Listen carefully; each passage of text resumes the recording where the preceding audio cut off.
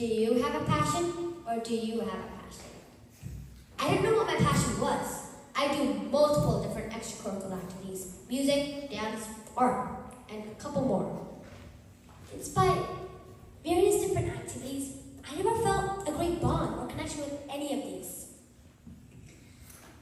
My father suggested me to try a sport. My immediate answer to that was no, because I was never a big fan of sports, and I never really liked them. And so, my brother started taking this as an advantage and started boasting about his talents and his sports skills. Haasini, I play soccer. Haasini, I play basketball. Haasini, I play hockey.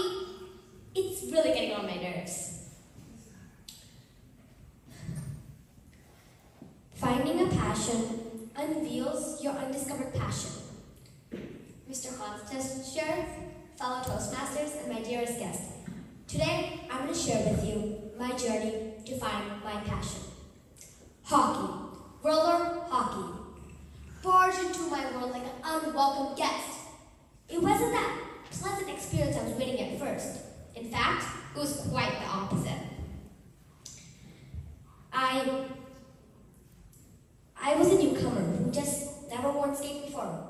Everyone else, well, they were skating professionals and they were very experienced hockey players, including my bothering brother.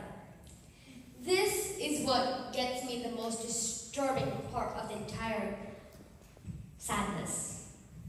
My brother, he starts bragging about how well he plays sports. Haasini, guess what? I scored a goal that wasn't a goal. Haasini, I skated faster than you. Haasini, I did this. It's really getting on my nerves.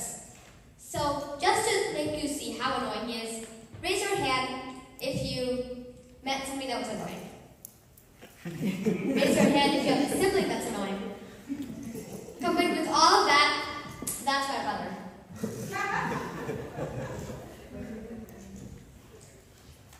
And so, I just felt like I didn't belong in the ring because everyone was so good, and my coaches, they never gave me an opportunity to play. I was always waiting for me to embrace my soul out and there and play. But I never had a chance.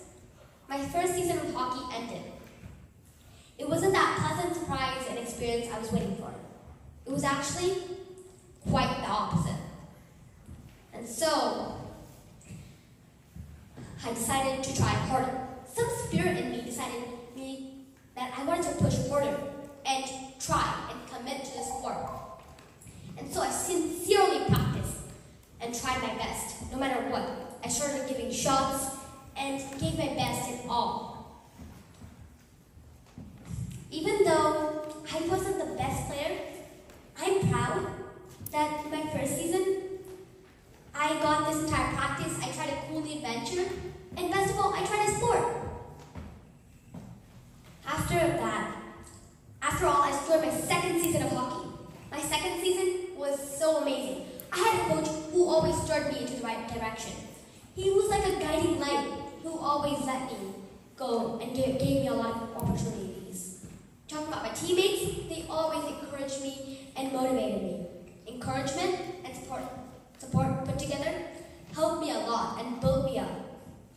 And so, I never felt such a strong bond with anything in my life.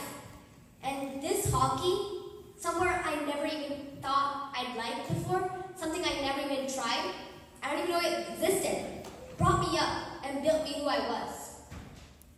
When I'm out there playing on the ring, when I shoot the puck, I put my all. I embrace my soul, I embrace my spirit, and I take up the challenge. I try my best, no matter what. And I even got a couple of goals. And so, one thing I want to tell with you all is take up challenges. Even though they may not be the best part, and they may be a little scary and you want to back away from them, try taking them up. They may make you discover your passion. Maybe, just maybe, this is what a passion is called. Thank you all, and I hope you have a great day.